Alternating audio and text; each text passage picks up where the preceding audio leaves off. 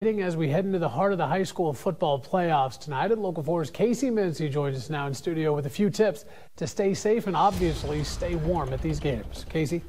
Spencer, you just heard David talk about the temperatures that are on tap for tonight and tomorrow, and it comes just in time for big high school football matchups like Grand Island versus Kearney, and the Husker faithful get ready to descend on Memorial Stadium for the homecoming game. The teams on the field have a game plan, so here's your game plan to stay warm in those stands. Here's the message from the coach. That's Adams County Emergency Manager Ron Hughes. He says layers are a must. Make sure that the outermost layer is obviously water resistant. Coach Hughes, Ron Hughes, says that weather like this early on in the season can catch people off guard. So you got to do your conditioning or find your winter attire now. And he says recent weather hasn't helped get people prepared.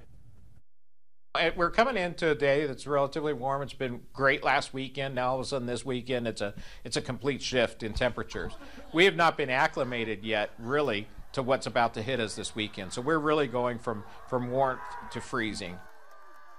Says people need to remember their pets are also not fully ready for the chilly blast, so make sure to get them ready.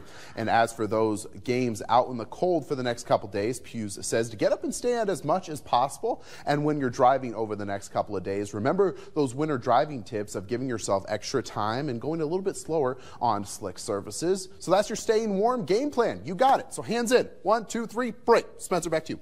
All right. Thank you so much, Casey. Well, there's a good reason.